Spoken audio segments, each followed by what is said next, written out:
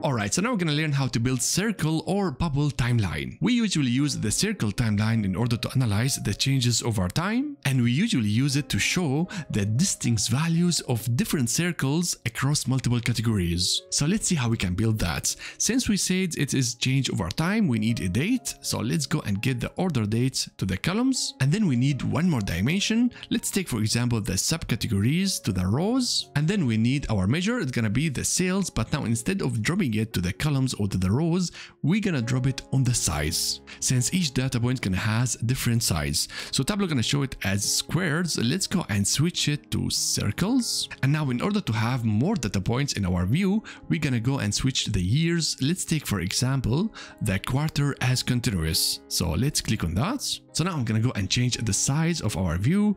I'm just gonna go to the header and make it a little bit bigger. And then we're gonna go to the axis and just make it a little bit smaller in order to have some overlapping.